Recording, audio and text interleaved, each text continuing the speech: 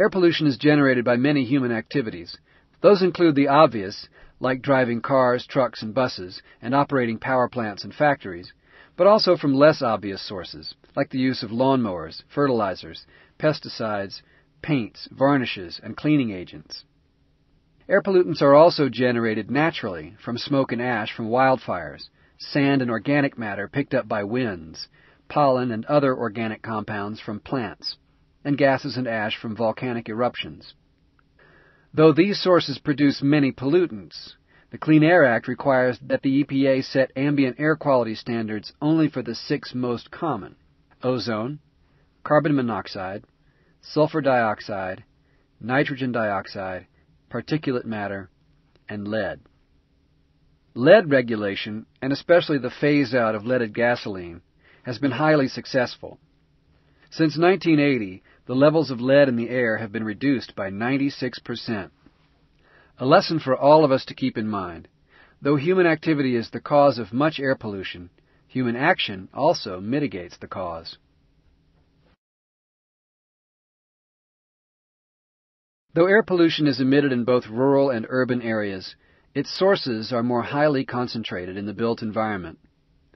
Higher source density and the urban heat island effect work together to produce more air pollution in cities.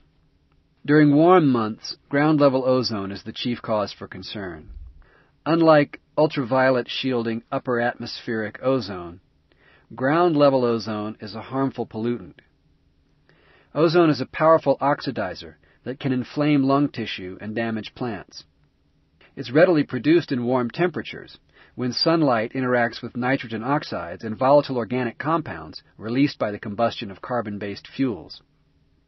8-hour average ozone concentrations in the U.S. typically range from 40 to 150 parts per billion. Values below 50 parts per billion are considered healthy, while concentrations above 100 parts per billion are considered unhealthy. AirNow's Air Quality Index puts these measurements into a useful rating system.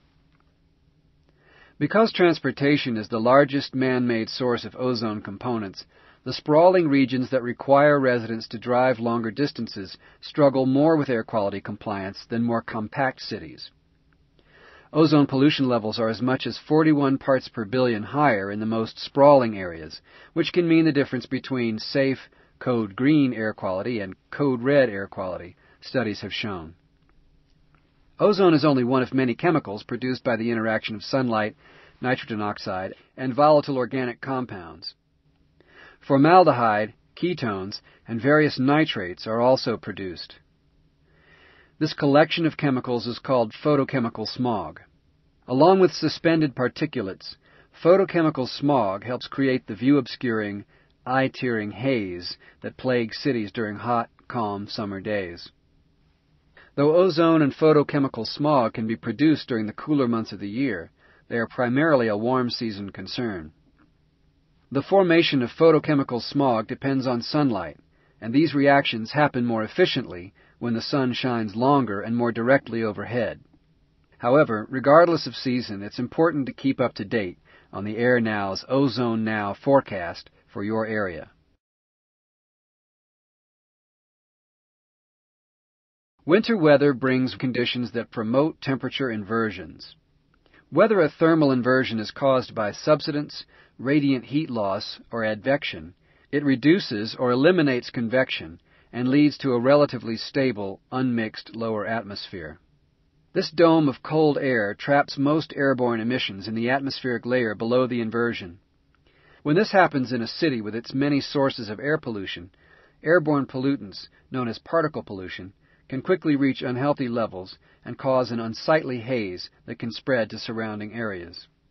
Particle pollution is a complex mix of small particles and liquid droplets produced primarily by fossil fuel combustion. Solids and gases released by combustion react with moisture in the air to form chemically harmful droplets and solids. Acid rain is a classic example. It forms when sulfur dioxide and nitrogen oxides fall to the ground as solids and react with surface waters, or as they react in the atmosphere with water vapor to form chemically reactive droplets of sulfuric and nitric acid. Particle pollutants can be man-made or natural. Forest fires, gases released from plants or volcanoes, agricultural burns, industrial processes, and dust from sandy or gravelly roads can all be sources. The size and chemical properties of particle pollution make it a health hazard. The EPA classifies particle pollutants as either coarse, those measuring from 2.5 to 10 micrometers across, or fine, those measuring less than 2.5 micrometers across. Fine particles can cause health problems if breathed into the lungs, where they react with lung tissue or are absorbed into the bloodstream. Air Now provides an up-to-date Particles Now forecast for particle pollutants on their website. Be sure to consult it regularly and keep your viewers up to date on current conditions.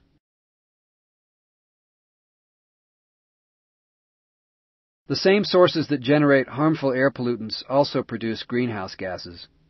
Due to their molecular size and geometry, greenhouse gases trap heat in the atmosphere by absorbing and re-emitting long-wave or infrared radiation, while allowing short-wave radiation to pass by. Most solar radiation is short-wave. This incoming radiation passes freely through greenhouse gases to reach the Earth's surface. The Earth then converts and radiates some of this energy back towards space as long-wave radiation. Some of this long-wave radiation is trapped by greenhouse gases inside the atmosphere. Much of this energy is directed back towards Earth, raising surface and ocean temperatures. As more greenhouse gases are added to the atmosphere, more energy is trapped. As this energy warms the land and oceans, the lower atmosphere, and thus weather and climate, are altered. Human activity produces 4 major categories of greenhouse gases: carbon dioxide, methane, nitrous oxide, and fluorinated gases. Because carbon dioxide and nitrous oxide are both fossil fuel combustion products, they are both linked to our use of cars and electricity to power our cities.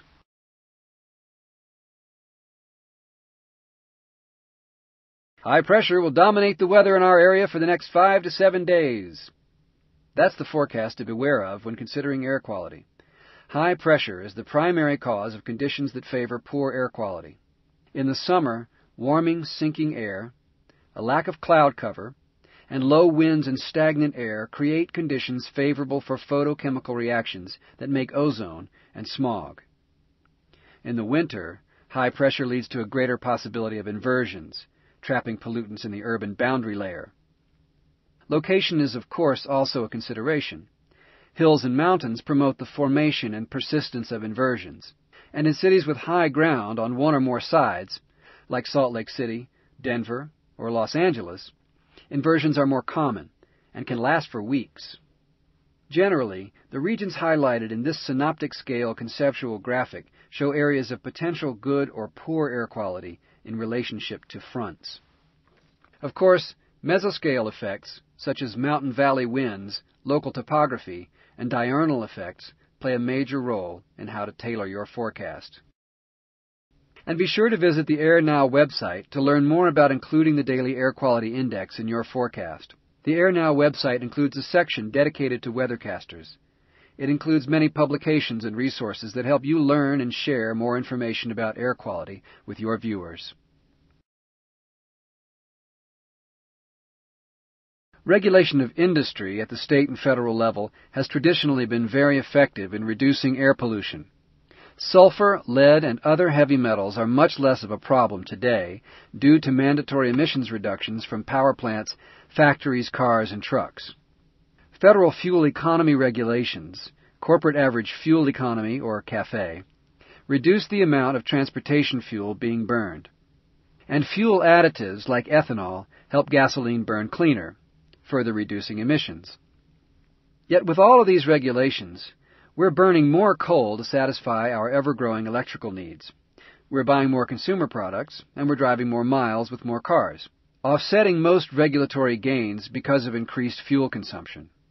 So what can you do to help reduce air pollution and greenhouse gas emissions? Many things. In a nutshell, reduce energy consumption, buy sustainably manufactured, energy-efficient products, and recycle. These actions reduce the amount of air pollutants generated on your behalf. Some of these actions are easy and obvious. Others are not, But many are achievable now and will become even easier to achieve as consumer demand increases availability of energy-efficient products. Explore the suggestions listed at the end of this presentation. They include many practical, easy-to-do actions to reduce air pollution.